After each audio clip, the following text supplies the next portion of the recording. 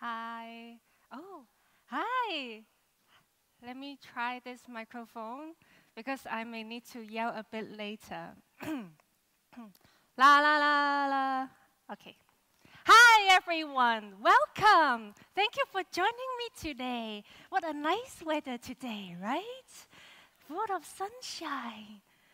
Okay. And today I will talk about dear developers, you are awesome. And I'm Lily. Nice to meet you. I'm an engineer at the Lego Group. So they call me an engineer, but basically I'm also a developer. Okay, before we start, I wonder if you have heard of the phrase, everything is awesome. But in case you haven't, I have prepared a little media for you.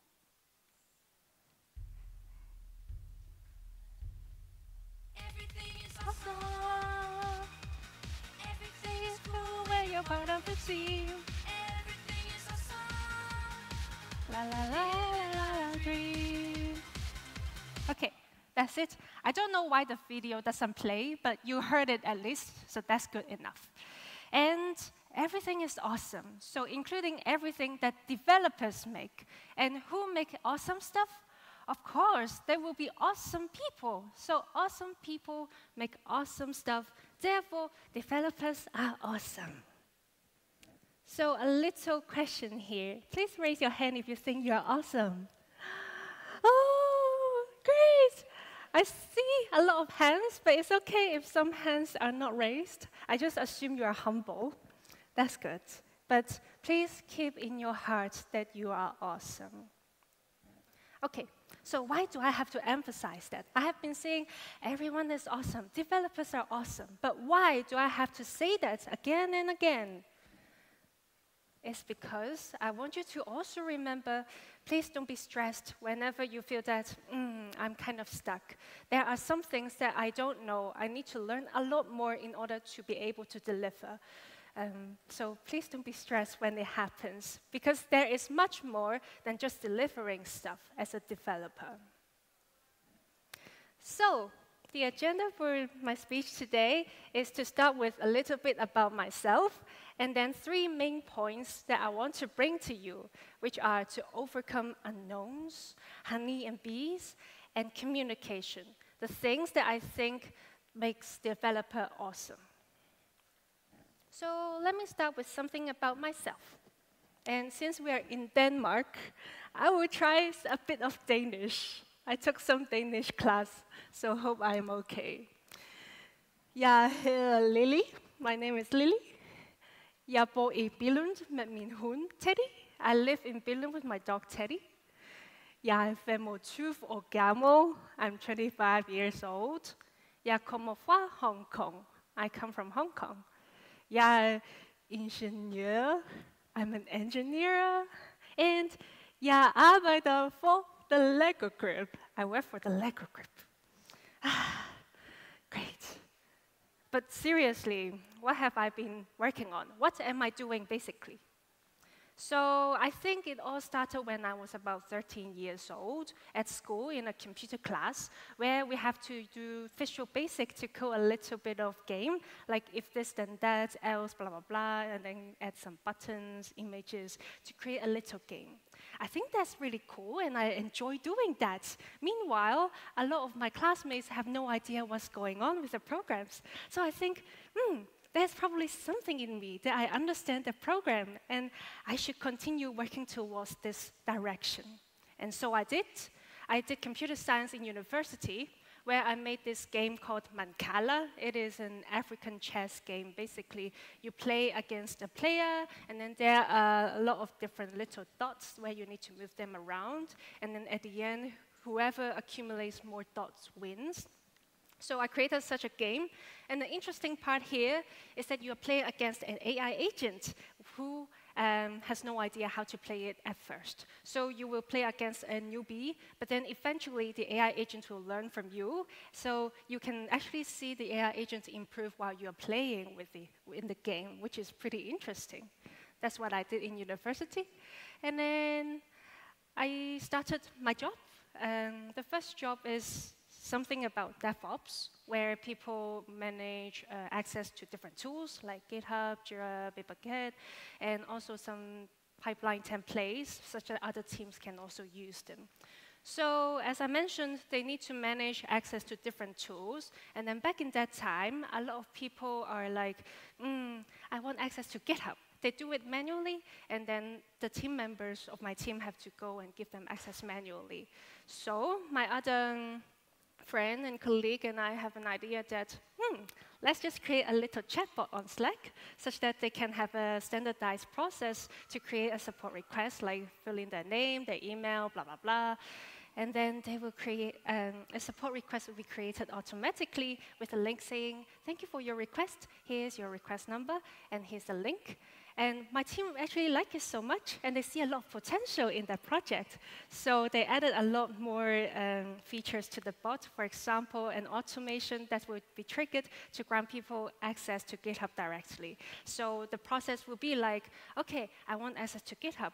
And then the bot will be triggered to trigger the automation that will give them access to GitHub. And since we have done that kind of automation, of course, we have to present them to users. So I did a lot of presentations, and I put a picture of Teddy here because I think everybody loves Teddy. He's super cute. And also made some educational videos as well, because another team I was in was about managing a team's infrastructure and instances. And that platform has a lot of features, but not everyone in the company knows how to utilize those features. So since they see me doing a lot of presentations with Teddy and awesome stuff, they're like, hey, Lily, please join me to make these educational videos. And so I did. And I put a little icon here as a chef. The reason I chose it is because she is holding a whisk. So there was a period of time where I tried to be a Scrum Master. And one of the challenges there is that people love talking so much in the meetings. So I brought a spatula from my kitchen because I haven't been using it for years. And then I was like, OK, now whoever wants to talk, please hold this spatula. And so I think there are some orders in that, which is nice. The speaking wand. But OK, I think I've done a lot of awesome stuff there. But what people think I'm actually doing? My sister thinks that I've been working from days to nights, from Monday to Sunday. I have no idea why, because I actually go out sometimes, but that's her impression on me.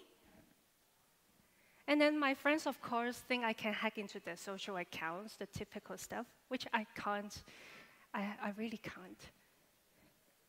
OK. And my parents think I can fix everything at home, like printers, TVs, the phone, and so on, the Wi-Fi, everything. And of course, playing a lot of Lego bricks. Since I'm now working for the Lego group, there are Lego bricks everywhere, and therefore, it makes sense for me to be playing Lego bricks all the time, which kind of makes sense, but that's not what I only do. And of course, people think I'm good at debugging and finding bugs. And there are times when something didn't work for them, and then so they have to call me, but then it worked miraculously. So maybe there is some aurora in me. I don't know. So yes, I'm a developer. I am awesome, right? Even when somehow everywhere is on fire, I think that, this is fine. I'm still awesome. Yeah, everything is awesome. I just need to sing this and tell myself that I'm awesome, it's on fire, but this is fine. But is this really true? Does it make sense? Because if I'm really good, if I'm really awesome, there should be no fire at the first place, right? If there is fire, it means that probably I did something wrong, which causes the fire, isn't it? So why? To give you more context, I need to go back in time.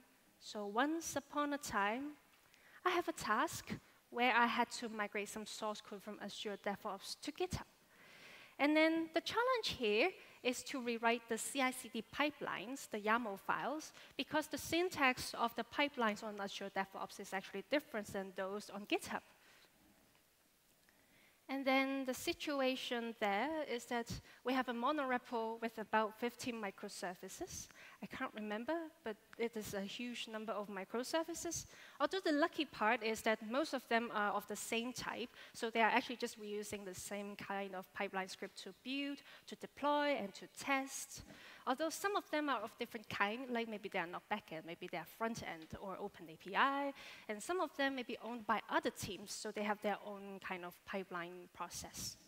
But I don't care, because I think, this is so cool, so awesome.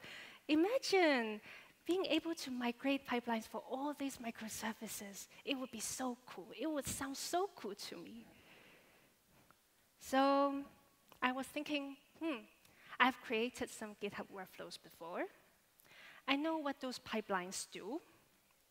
And the main pipelines are actually already translated by my colleagues. So I was thinking, OK, I can just reuse them, and then reuse, and then there's nothing much I should do. So, OK, I think I can do this. I have been spending weeks, months trying to work on this, thinking, I can do this, there is progress, it's fine. And then people start thinking, asking like, how's it going, Lily? When is it ready? Can we migrate it now? Or do you need any help? So I was thinking, I've been working on this for weeks or even months already, so there is already a lot of scripts that I have made or logic. They are quite complex, so it may be more time-consuming if my team have to actually understand and learn what I've done, and then kind of hand over, and then I have to distribute some tasks to them, blah, blah, blah. I was thinking, maybe it takes too much time, so it's OK. I'll just continue working on it. It's fine. So eventually, I managed to still do it. I still achieved the migration. But I was so tired because, as I mentioned, I've been spending days, weeks, or even months on that task. So I've been thinking about it when I wake up, and then when I eat, when I take a shower, when I go to a walk with Teddy, even when I dream, which is sometimes convenient because I find some bugs when I'm dreaming, and then when I wake up, it actually exists. But I don't think it's healthy. The point is, I'm so tired. I will start thinking, what am I doing with my life? Just writing pipelines? But it's OK, because it was Christmas time then. So I'll just go on holiday. And this is a picture that I took in the Lake District. It is a place very close to Scotland, but not in Scotland. It's full of lakes, as the name mentioned. And it's so beautiful. Look at the sunset and the fogs and the landscape. It's just so beautiful and quiet as well, because there is no many cars or planes. It's just so quiet with all the mosses and grass on the floor, act like a natural noise cancellation thing. It's super quiet. And with the water, the cave, it's just so cool. And I tried to climb, although I didn't reach the top because it was too scary. The cliff is right next to me. I'm not used to that. But I tried. And the point is, I finally understand why people say they love the nature so much. It really is very amazing with the atmosphere, the air. The air is so clean, the quality, the water is sweet. And then I was like, what am I doing with my life? Just hiding in my room for weeks and months to write pipeline scripts, while there is a lot more in the world to explore. And now I have muscle pain and neck pain. I don't want to do anything anymore. So what's the point? What did I do wrong? I thought I've been working so hard already, but why do I feel so empty? So I've been reflecting on myself, and I think, there is more than delivery. There are more that developers are working so hard to improve on that are not just about delivering the projects and solutions. And I think they are in general of personal and interpersonal skills. Personal skills as in something like playing the piano. You know, it's actually pretty hard to play a key that sounds quiet because you have to press it all the way down to the bottom, but still you can't press it too quickly because otherwise it will sound loud. But if you press it too softly, then it won't make a sound. So it is pretty hard. There are some skills there, just like programming. It's not that easy.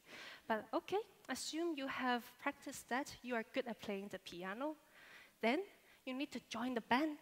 You need to play the music with some other people, just like doing programming. As a developer, you work as a team usually. So how do you play with a band? You probably need to listen to them playing the music or give them some signals and winkings like, oh, I will take this part and so on. So how do you collaborate with other people? I think that is the thing that makes developers truly awesome because they're working so hard on these. So the 3 points, I'm going to talk more about the 3 points now. The first one is about overcoming unknowns. And what do I mean by overcoming unknowns? I will start with a story reference from another story called Silly Guy Trying to Move a Mountain. In Chinese, it's called 愚公移山. What it means basically is imagine a huge mountain of unknowns. And it's on my way. So the silly lily is like, let me move it away. It's blocking me. And then when other people hear that, they're like, she's silly. It's not possible. But I don't care. I think that I'll just do it step by step. I believe it's possible. So I did. I go and remove the mountain bit by bit. And at the end, I succeeded. So the moral of the story is that you can just take baby steps, step by step. It may look scary and huge, but at the end, if you take baby steps, step by step, you can still be able to do it. So an example in real life, let's talk about tax. I have no idea what it is. And no, I have some ideas now. But back in that time, I didn't have enough experience on what tax is. And then my father, he was still living in Hong Kong, but then he has some properties in the UK, and then somehow he received some fines saying that he didn't pay tax for the income from those properties. And then he was like, I'm so confused, because I actually did pay, there are bank transactions, so why do I still receive some penalties? And then there are also a lot of letters that he received from the tax offices, like, you haven't paid for a month now, so you now have a penalty of £100. And then the next month it will be like, we still haven't received your payment, so it will be £200 now. And they just keep accumulating and accumulating. It's pretty stressful for my dad. And then also there are a lot of rules and regulations as well, like if your income does not exceed £200, then you don't need to pay, but if it exceeds £300, then you need to pay 5%, blah, blah, blah. It's so confusing. So it's like the huge mountain of unknowns, like, what's going on, what's happening? And then I don't want to see my dad that frustrated, so I offered to give some help. So I collected the documents, the letters, and the rules, and the text, and I was like, okay, where should I start? I have no idea what these are, but it's okay. I'll just try to read them one by one, letter by letter, rules by rules, and try to see how it matches the tax situation that my dad has. So I did, and finally, I figured out that it's actually just he missed to put in a reference code when he do the bank transaction. So he did pay, but the tax officer thinks that he didn't pay because there is no reference code to know that, it is actually coming from my father. So like this. And I wrote a letter to the tax office because they think we are from overseas, so we can't call them. We are still waiting for the reply, but at least from our end, the solution is clear, and the issue is clear. So maybe my sister was right when she thinks that I've been working from days to nights. I may not be working, but somehow I look like I'm working on silly stuff like this instead of going out and have a drink. But the point I want to bring here is that I think coding is a lot like that. You may actually receive a piece of code, maybe it may be a legacy code, a monorepo, or even a huge chunk of spaghetti code from your colleagues because he or she needs to rush through a deadline, and then you have to take over the piece of code. So it may look like a huge block of mess which you have no idea what's going on, but still, you can read the guides, the code, line by line, step by step, the best practices, and then eventually you can still find a solution and do what you want to do.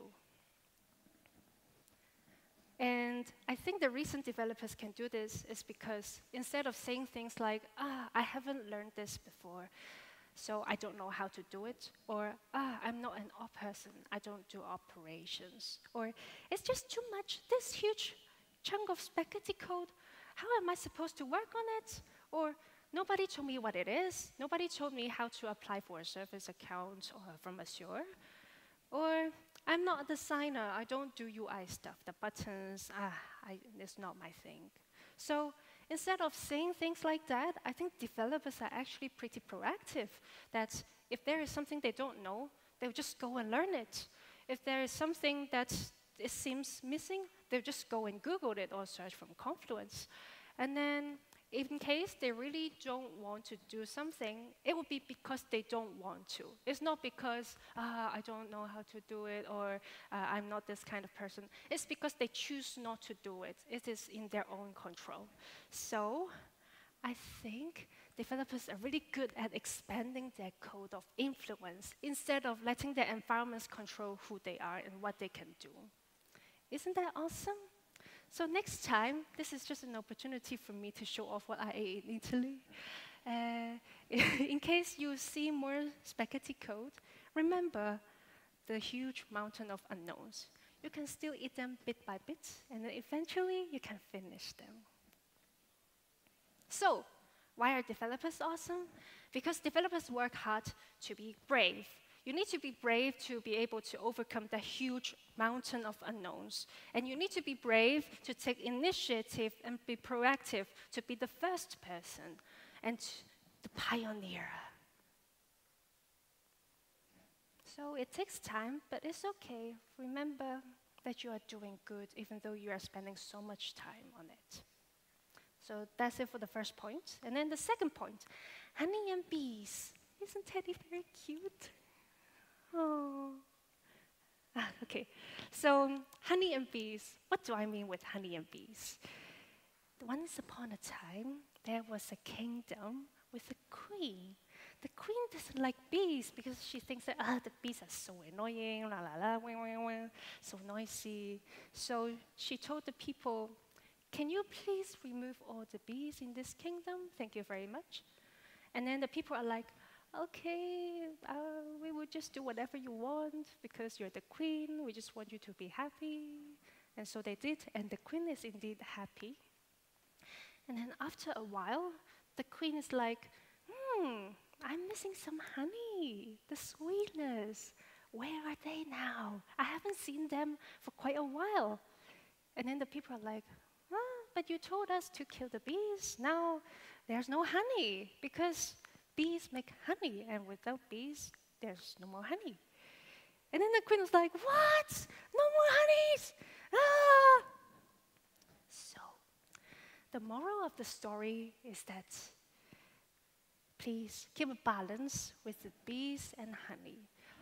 Although honey may seem attractive, you can't ignore the bees. In this scenario, in our scenario, the bees are work that are like knowledge transfer, refactoring your code, or do planning sessions, the kind of work that is important but are not really visible to customers. They have no idea that you refactored the code. And then honey, in our scenario, is like, let's do some automation on this. Let's make a magic button that will do everything at once in just one click. Or let's put AI. Everybody loves AI, right? So sweet like honey. But all of them consume time. and time is limited. So how do we find a balance between the bees and the honey? It is pretty tricky because, as I mentioned previously in the first point, we need to unblock a huge mountain of unknowns, and that takes time. So that huge mountain of unknowns may be like the bee stuff. But then at the same time, we need to be able to deliver the honey stuff as well, because otherwise customers will not be happy, and then we may be exported. Okay. An example on how to balance the honey and bee is, remember the example where I needed to migrate the source code from Azure DevOps to GitHub? I was thinking that, I've created GitHub workflows before, and then, so that was a few years ago, so there weren't reusable workflow back then. So I was like, there's no reusable workflow, so let me just create a pipeline that will automatically create the workflow for each microservice. So I used Ginger 2 templates to create a template for the workflow pipeline script. And then I created a GitHub action that will consume this template to auto-generate a workflow file for each of the microservice. It sounds so cool and awesome because I don't need to copy and paste that many times. As a developer, we should not repeat ourselves. So, yeah. 15 microservices. They are actually like the B kind of tasks because customers can't really see what you're doing, but they are something needed.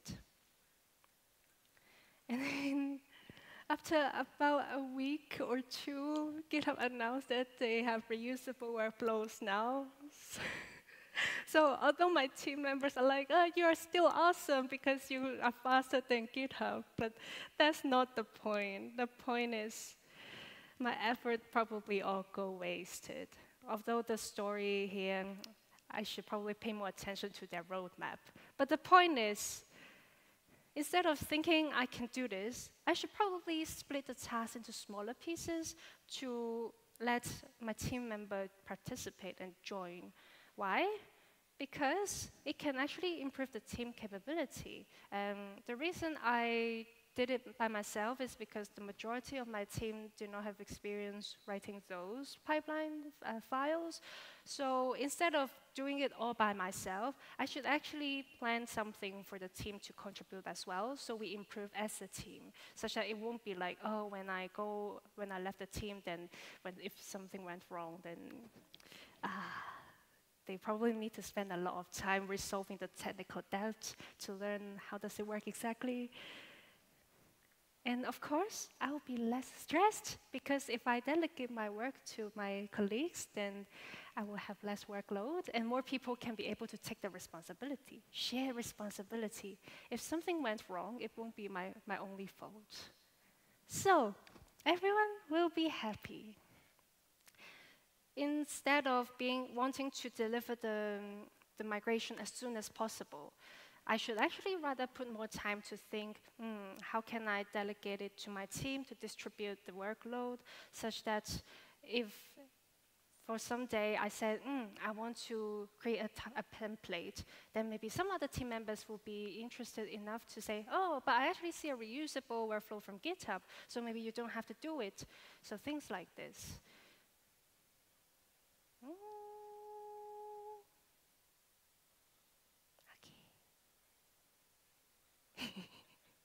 So, why are developers amazing?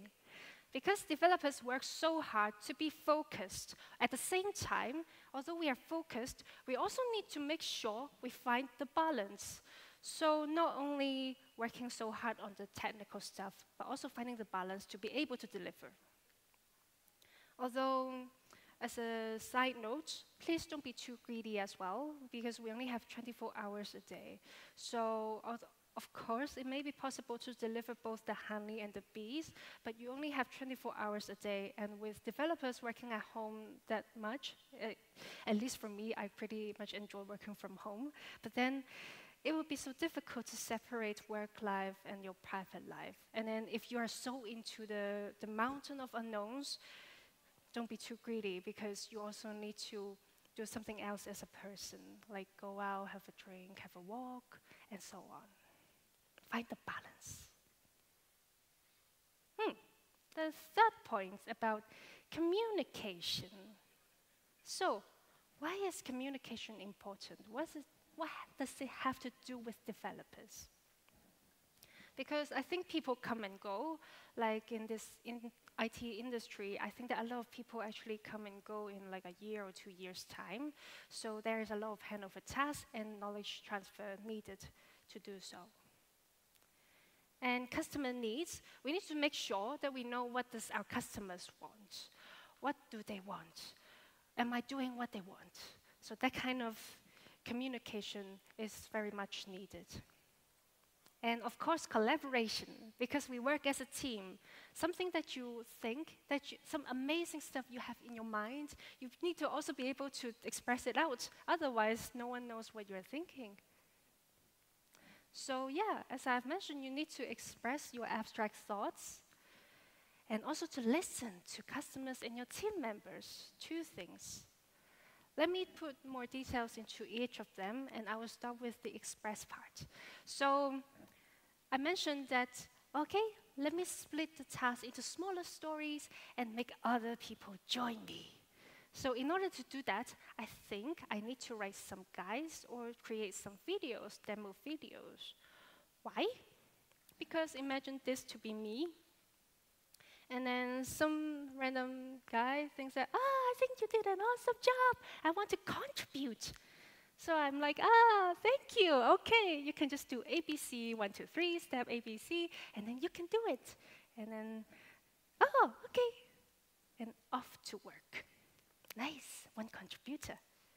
And then the next contributor, I think you did an awesome job. I would like to contribute. So I repeat the same thing. Okay, you just need to do ABC, 1, 2, 3, do this and that, and then you can do it. And then, okay, and off to work. And more people want to come and contribute. Like, I think you did an awesome job. I would like to contribute. And I'm like, okay, you can do ABC, 1, 2, 3, talk to this person and that person, and then you can do it. Okay. And off to work. I have so many contributors in my project.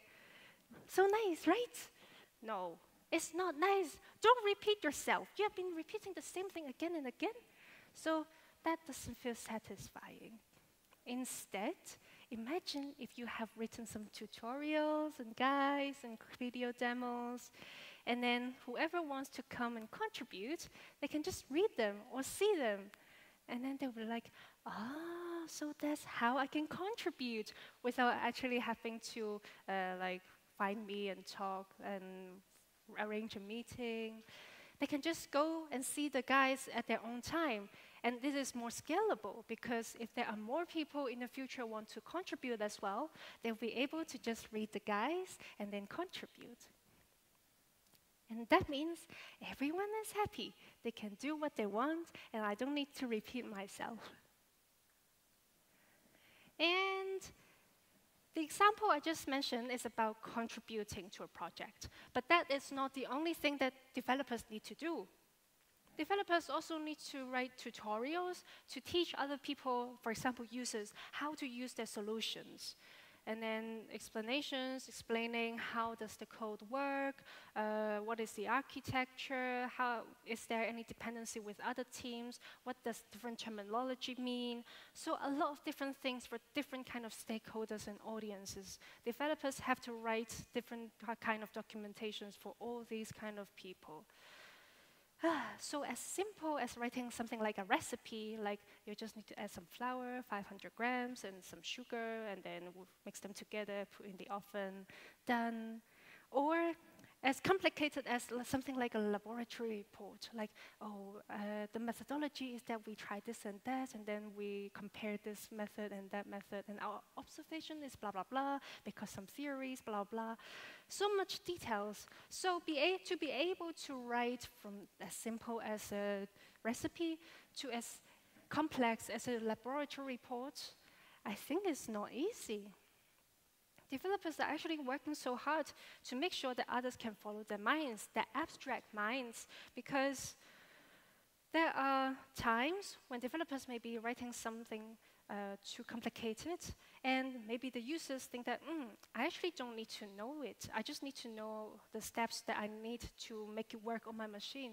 So considerations like this, I think, make writing these kind of documents much more difficult. And developers are working so hard to be good at it. Aren't they awesome? And then about listening. So listening, I think there are listening users. We need to listen to users.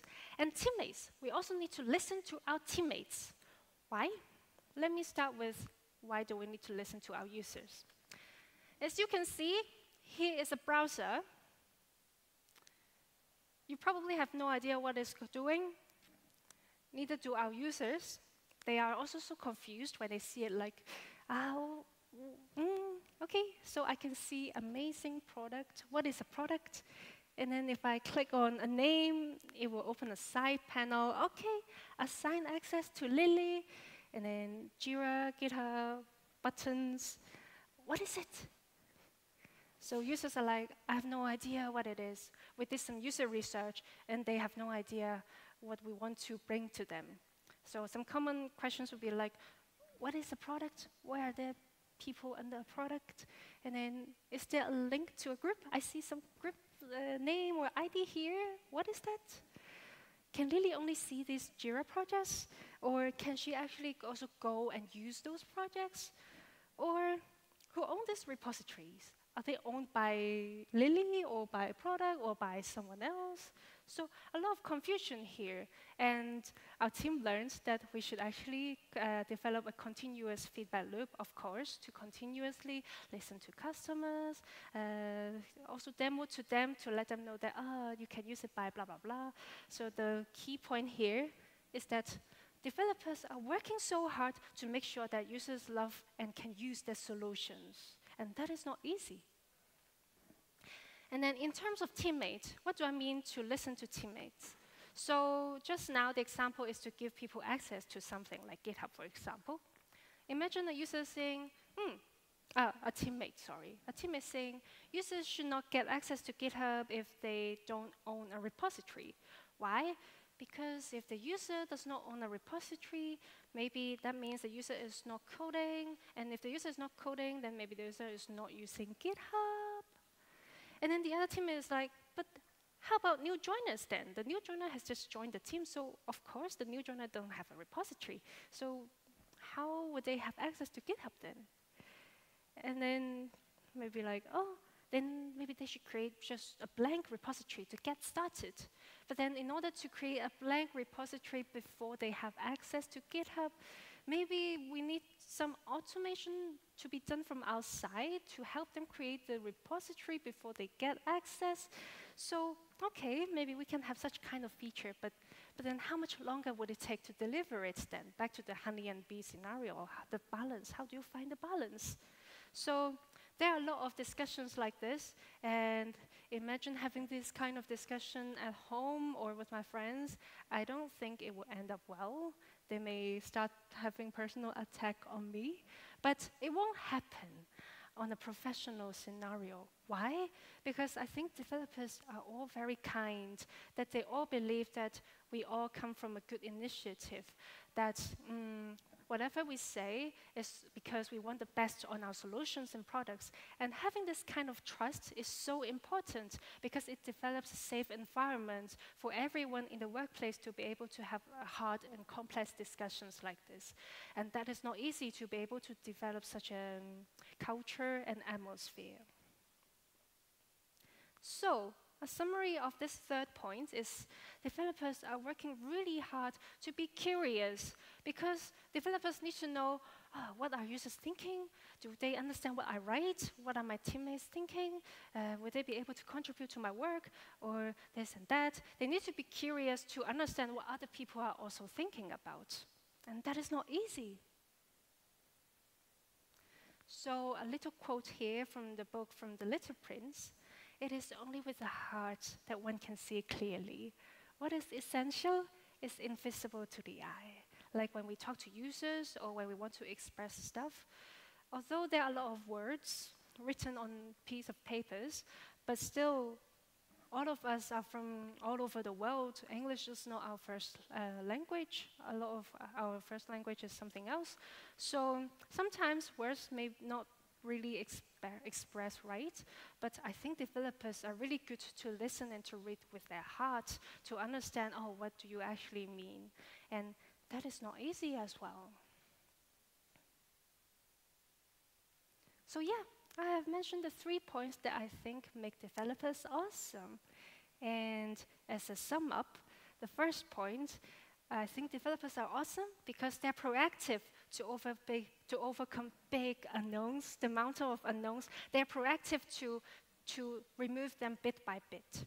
The second point about striving for a good balance between the honey and the bees, I think it's not easy. Just like everything else in life, to find a balance is not easy.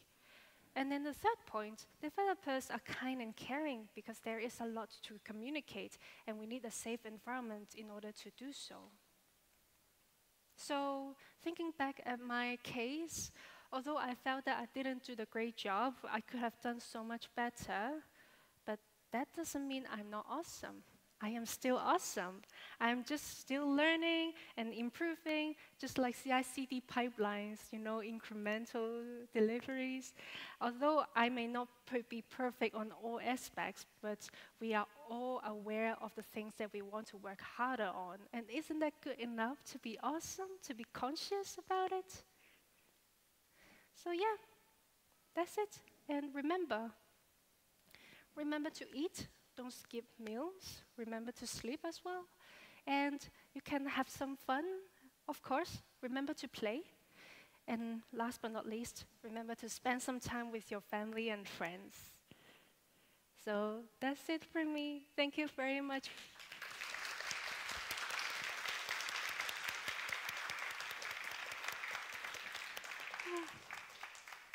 If you want to find me, feel free to go to LinkedIn and search for Lily Chen.